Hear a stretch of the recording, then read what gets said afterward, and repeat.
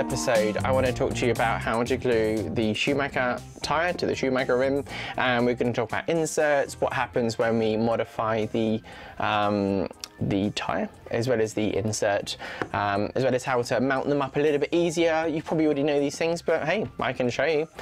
So I want to talk to you quickly about the front rims that are available to you. You'll find that on the market there are a range out there. There's been a few that have been variations of our Stagger ribs, and therefore there's been some slim wheels that have come into play. So what we're going to do is we're going to look at the medium wheel. If you don't already have the slim wheel, is perfect for the Stagger, whereas the medium isn't perfect for the Stagger, so you'd have to mount it wider on the inside. What we always used to do before we had a wheel available, we used to cut the wheel and we make it so it looks pretty neat. It will do the job for the race, and we can get on with racing instead of worrying about how things look. So that's me quickly cutting them, is what we would normally do, and we'd run our scissors around, just make sure it's all good and there's nothing spiky or stupid looking about it. So that would be that. What you'll find is when you do mount it on the other one is this wheel is slightly larger in diameter, so that fits the tyre a bit more tighter. It's bad English there. So basically you'll find that the Stagger, when it's mounted, will be more rounded on this, whereas on the normal wheel it will be flatter, mainly due to the fact that this one is slightly taller and narrower when it's cut, but it will do the job, it will get you by, and I'm sure you'll enjoy it. So what I also want to talk to you about is when the tyres come in and they're grey, what you do is get a heat gun on them. When you do the heat gunning process, or hair dryer, get the hair dryer on there, give it a blast, and that will change it from grey to black, and it won't take long, and it will take it back to the original state. Basically, when it's gone grey, it's oxidised. That's what happens with some of the tyres. Some tyres come into bloom and they go a little bit white, and they also react to the oxygen that's around there. When you use them, even if you glue them up when they're grey, they're still going to work great, because it's going to brush off the outside and you'll be back to the true nature of the rubber. Whereas some rubbers don't do it because they're mainly oil based and stuff like that. So give that a go and you'll be absolutely fine. So the bits that we really want to talk about is mounting our tyres. So there's our tyre here. I don't mean to bash on the table, and I'm just going to grab, I've got our front tyre here. This is actually a blue, and we're going to pop that over here. I just grab one that I've got kicking around, and that's quite difficult to get on. The reason I grabbed the blue is because it is difficult to get on. So what I normally do, and what you can do if you don't have the strongest hands, you can run the blue round. Oh, this is a little bit difficult. And you can use the driver to manipulate the whole tyre on, just like when you see the big tyres going on your road cars and everything. If you don't have a road car, it's either because you don't have a driving licence, a car, or you're little. You might be underage to drive, so you might have seen it in the garage when your parents' car was having it done. So the next step is to make sure that the tyre is sitting on equally all round, just making sure that it's concentric to the rim, and if it's not, you're going to get a wobbly tyre, being a bit out of balance, not going to be fun to drive. So I work my way around, make sure it's all good, it's sitting in the slots nicely. As you can see with my thumb, I'm just putting it back, dropping it back down. Yeah, that's good. Next step is to super glue it. This is our Schumacher distributed item from Core RC. We've got a nib that goes over the top, and make sure that's sat on there nicely. If it's sat on there nicely, it's not going to fall off and you're not going to have any trouble. I'm now going to pull back the rubber, and with this, because it's not a driven wheel, you just have to put it on this little edge here, and I put a little bit there and that drops in, and I'm going to do that in about 5 spots as I work my way around. I'm just going to drop it in again. Here we go. Here's another bit, another bit. Is this 5? Yeah, I'm getting to 5. I think we're good. So that's now in there. That's going to be on there. Pretty good. Like, look how, oh, we got a little bit there. To be honest, these little bits aren't going to upset you too much on the track. It's not going to come off. So that's now glued on there. I'm very happy with that. If I want it to dry faster, I can use Activator. Activator is a very useful tool. It speeds things up, but don't put too much on, because your super glue will go white if we run too much on. Let's say I'm going to put a load of super glue on here, on the outside of this, and I'm going to put way too much now, and you're going to watch it go white, and it's not so fun when this happens. If you have a little look now, hopefully the camera will pick this up. We're going to put far too much on, and it should go white. There we go, it's going white. It burns horrible, and it's not so good. Let's get the camera, get that. See how white that's gone? That's because you've used too much. If you put an appropriate amount on, so we're going to run some glue around here. Obviously your tyre is still good to go. I've got some super glue there, and all we do is we give it a little spray. Okay, that's all you do, just put a little one there. That should be enough to do the job, and that hasn't reacted, which is good. So we've got a little bit wet there. You just snuck out there. So again, I'll give it another little spray.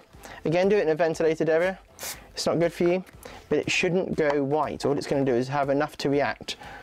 And here, let it come to focus. There it is. And that one's come perfectly. So make sure you don't go crazy on the activator, because you will get it going white. So that's that. Okay, so you've glued your tyre, you're happy with that. You again flip it over, make sure it's dry, check it over and everything. If you flip it over, it's going to go over your fingers, then you're going to have stuck fingers, well, you're going to stick your fingers together. Sticking fingers together isn't very fun.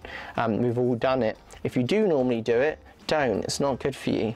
So I'm just going to run a bit more glue on, run it round. Make sure I get it in camera. You want to see me doing it, you want to see the action, right? Yeah, it comes around there, and it's looking good.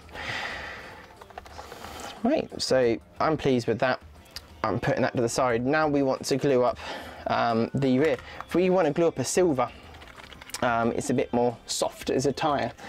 So what we're going to do is we're going to pick a foam.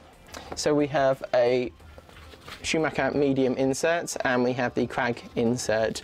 The Cragg inserts are very good for a bit more extra steering. I find they kind of take the bumps a little bit better, whereas the medium insert is better for low grip tracks, lets the tyre sit flatter, gives you more forward drive. So they're your options really. We don't really play around with any of the harder or softer ones. We don't play with closed cell inserts. We just stick with these. In this instance, for this tyre, I'm going to use the Cragg insert. And what you can also do is, because it's going to be low grip, because I'm going to be doing it with a silver, I'm actually going to cut the inside edges to create a chamfer, which is an option. That's going to make it a bit softer. So I fold it inside out now. I'm then going to get my scissors. Going to run these along. Just being careful. Kind of like 4 or 5 mil. Yeah, about 4 mil each side we're cutting out of it. It doesn't have to be perfect, it's going to get the job done. Of course, if you're a superstar and stuff like that, I'm sure you'll do it perfectly, but I'm not. I'm just going to do what I need to get my racing done. And so I cut along here, it's looking alright to me. You can normally put these in absolutely fine on like yellows, but I find that on a lower grip circuit, giving the inside edges a trim is always good. Make sure when you're working on your tyre, make sure that all your pins are there. Make sure there's nothing weird happening. Whatever brand of tyre that you run, just make sure that it's good before you start trying to glue it up. Otherwise you're going to be a bit frustrated if it's not. Make sure it's the right compound. You might mix them up in your box. If you have any trouble with our products, just give us a buzz, let us know that you've had the wrong tyre inside something. Things happen, people make mistakes from time to time. So that's mounted inside there, I'm very happy with that. I've then got my wheel, make sure it's clean. If you've acetoned your wheels, make sure there is no super glue along the edges on here. So if you do have super glue on there, simply get a file, clean all your super glue off, make sure the old super glue that's going to crack off and make your tyre fall off during a run, make sure that's good. This is a new wheel, so it hasn't got that, but I've also got a flash edge here anyway, so we can file that off if we really want to, just to make sure the tyre sits nicely. And I'd run that round and make sure that the acetoned wheel has no old super glue on there. I see a lot of people have trouble just because of that. That's now done. We're happy, and what we want to do is we want to pop our wheel on here, and I'm going to rotate it round And normally I'd manipulate it with my hands, but what we'll do is, as I've got it to that point, I'm going to run my driver. I've got a 3mm driver, nice and strong here. You can use various drivers as long as you don't snap them. And you're going to work it around now, and the tyre is pretty much on there. Just make sure it's all good, give it a little working. We're going to pop that there. I think fine. And that's looking good to me. It's silver, so you get kind of slightly mucky hands, and that's good. So what I want to do now is I'm going to put a tyre band around it, ready for when I glue it. I normally stick it against my belly just to support putting that band on. But that band's on now, and what I want to do is I want to put the glue onto the inside edge here, so then it goes on the bit that I've just cleaned off, and the outside edge. I could do the outside edge afterwards, but I'm going to put a bit of glue there. With silvers, it glues very quickly, so be careful you don't put too much on. So I'm just pulling this up, I'm dropping it back down, go in there. You can put your tyre band on afterwards. I'm feeling that the tyre band will be better on afterwards. So I'm going to peel it off because I'm thinking that's getting in the way now. And then we just put a bit of glue on. You're going to learn your own ways of doing things. The main thing is that you glue things on without having any issues. So I've worked my way all the way around on this one now. And I'm going to put my band on just to make sure it holds it in place. And that's all good. I'm going to run a bit of glue around the outside edge because the rest of it's sealed up, just to make sure it's good. I'm not going to spray activator on, because if you spray activator on and you don't really need to, I believe that it probably goes harder when you spray the activator on, so there's probably no need to do it unless you're in a rush. So that's now off.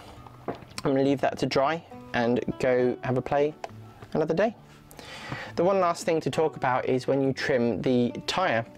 If you get the tyre and you trim off the outside and inside rows, especially for, let's say, like Astro racing and stuff like that you'll be doing in the dry, what you'll find is it will take away a little bit of grip for you, make it easier to drive. If you're getting grip roll issues, just chop the outside inside row off. The other thing to talk about is on the Cactus tyre. You've got these ribs that sit on the outside. They're kind of like a Stagger rib, but small, so when you go into a corner, your car can actually slide a little bit. But under forward traction, I find that you get a bit more. Everyone's probably going to disagree with me on that one. Fine, it doesn't matter. You're watching my video because you're interested in what I'm going to say about it. So what I find is I cut them off, and that allows me to have more rotation on power. When you go into a corner, actually what you find is, what I find is you get the opportunity that it might even flip a little bit more, because it's riding now on the pin instead of the rib. So yes, you get more drive, I find, with the ribs on, and with them off you'll get more side bite, but sometimes on power you have more steering because of it. But it will probably be a thing that is talked about for many years with tyres when you're cutting things off, what it actually does. So I'm pretty happy with what I've talked to you about. The one thing that I do want to mention is if you put an excessive amount of glue in, it could go inside on the foam. That then creates what is like a little stone, and when you feel it, you'll be able to think, oh god, it's like I've got a lump in there. You can't really do much about it once you've done. If you really wanted to, you could cut something open and doctor it out, but no, just leave it and learn by it. You've just put too much glue in. So there's less glue and take more time doing it. That's one of the key things. Spend more time doing this. You've got options of, we do our thin glue. There are medium glues out there that you could use. The medium glue will just offer you more control, but it won't drop into those areas as easy. So what you could do is mix a bit of thin and the medium together and get the consistency that you want. Anyway, I just want to say a big thank you to all my subscribers, all the people that have messaged me with some good feedback. No one's really been nasty and criticised me. They've all been pretty good so far. Just offer me any suggestions of what you'd like to see. If anything you want to know about, if you're wondering, I've been given loads of suggestions. I've been writing them down. Please keep giving me suggestions. I'll drop them all together. I can pop them on a video for you. Any questions you want me to answer, like I can mention you and obviously talk about that thing. please fire away on those messages and I'll answer what I can.